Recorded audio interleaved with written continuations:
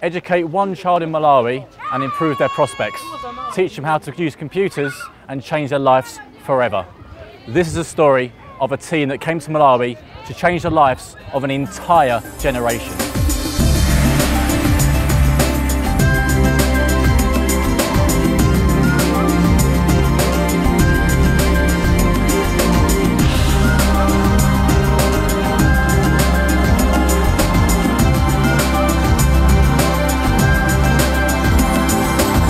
It's 9 o'clock and the start of a new school day has begun. Here at Chinchiri Secondary School, there's 960 hungry for knowledge pupils and 70 extremely dedicated teachers with some old or even broken computers. Let's go inside. Hey Chikondi. Hi. Kevin, how are you? I'm good, and yourself? Good, very well, thank you. Thank you. So what IT resources do you have in this school and what are your plans for this room? Okay, we have computers, but our computers are very old and we need some more computers because what we can do with these computers is very limited. So with the difference of the internet, how's that going to affect the school and the pupils? Use of email for the first time. You've never used email, and our students are going to search on the Wikipedia and know new things. So there's a lot to do here, and we've only got 48 hours to do it. So we need a team. So we've joined Microsoft and the local Malawi Learning Partnership team to make the difference and to get the job done. The first job for the school is to get some computers. Luckily, we know a fantastic charity, IT Schools Africa, that distribute refurbished computers. And let's hope they've got a lot of them, because we've sent Paul to track them down. So I'm here at the warehouse. We're going to need PCs, screens and networking equipment to tie all this together. These donated PCs and monitors are exactly what we need for the school up the road. This is one of the pieces that we're going to be taking up. It's got a decent hard drive, very good processor, and more than enough memory for what the kids need to do on them. And we've had all sorts of trouble in previous schools with the existing computers not having enough memory. So this is exactly what we need. In our world, these 512 meg memory sticks are pretty much worthless. But here in Malawi, thanks to the Microsoft employees that donated them, they're priceless because it means the children don't have to use these old 3.5-inch floppy drives. Even if we can get these computers up to the school on time, they're going to be worthless unless we can network them together. Hopefully Rich is going to sort that out for us. The building behind me houses a piece of kit that we need to network all the computers together. I'm going to go in there and try and convince him to give it to us. Hi Faisal. Hi Taff, how are you? Good to see you. Good to see you too. So we spoke a bit earlier on, and Yes. what do you guys do here? We're Access Communications. We're the second national operator in Malawi, and we've rolled out a 3G network, and we have a massive equipment room downstairs. What do you think you could do to help with the project? I think we could do a lot. The easiest thing for us to do would be to put a couple of servers into our equipment room and load it up with some collaboration software like SharePoint or Microsoft Exchange and some antivirus, and then share that remotely with the schools using our high-speed 3G internet access. That's brilliant. Right, we've got the network sorted. Let's get back to the school and see how they're getting on. So we now have all the computers in the computer lab. Next step is get them all networked up together and connect them to the 3G. But sorting out the technology is one challenge. Passing on the knowledge of how to use the technology to the local people is a completely new challenge. So there's a lot of knowledge transfer to do, and we only have a day and a half to sort it. Yeah? Richard just called me, and he said he committed to do 4 schools instead of 3. Can you believe that? Yeah. That's impossible. We don't have the kids, and we don't have enough time to do it. No.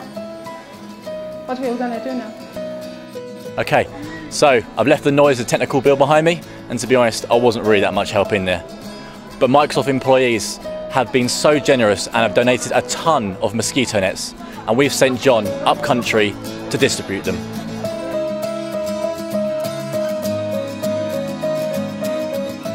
Before you help people with computer technology, you have to help people stop dying. Today, with the net distribution done through Microsoft, we have made a big momentum.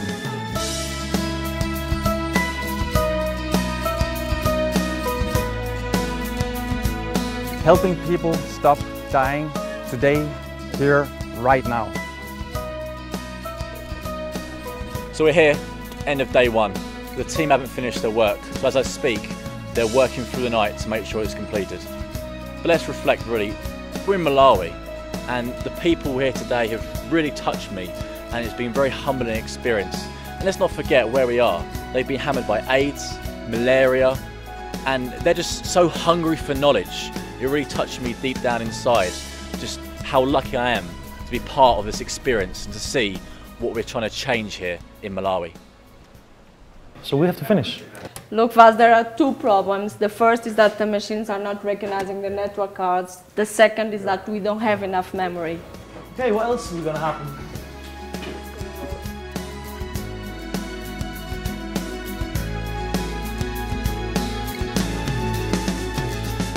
So Chikondi, remember 48 hours ago, we're in this very room behind me now.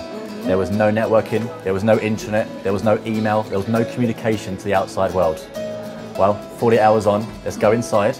You close your eyes, I'm going to take you in and I'll show you what we've done.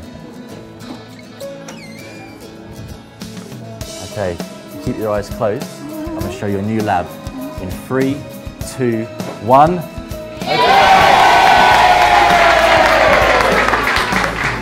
We have desktop sharing, and the teacher now can actually deliver the lesson here, and you can actually see the desktop of your teacher.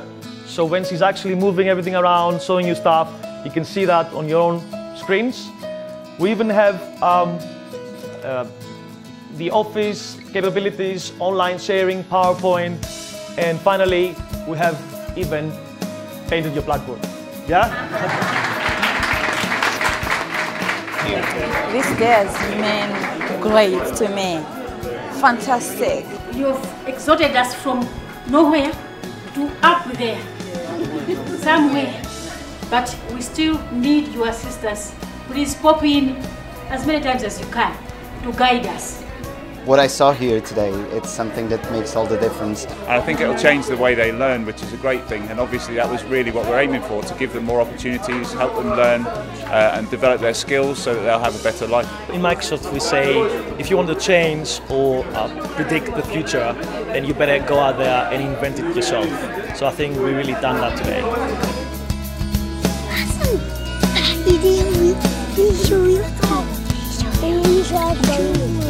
Awesome.